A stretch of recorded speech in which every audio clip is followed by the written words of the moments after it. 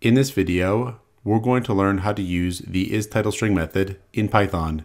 The isTitle method will check to see if a string contains a title. What this means is that the method will check to see if all the words in the string begin with an uppercase letter, and that any letters that come after it are lowercase letters.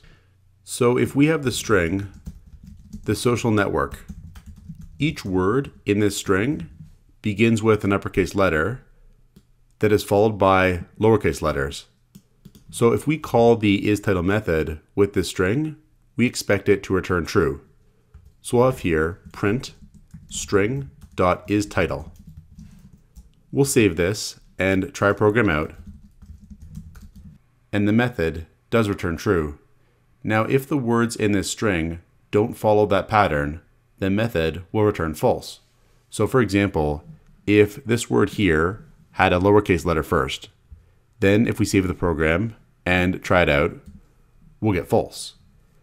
If one of the letters after the first letter was uppercase, then if we save the program and try it out, we'll also get false.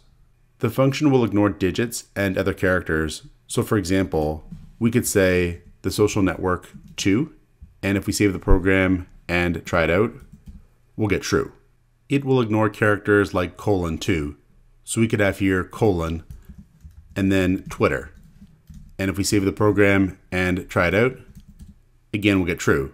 So this is how we can use the isTitleString method in Python. Check out portfoliocourses.com, where we'll help you build a portfolio that will impress employers.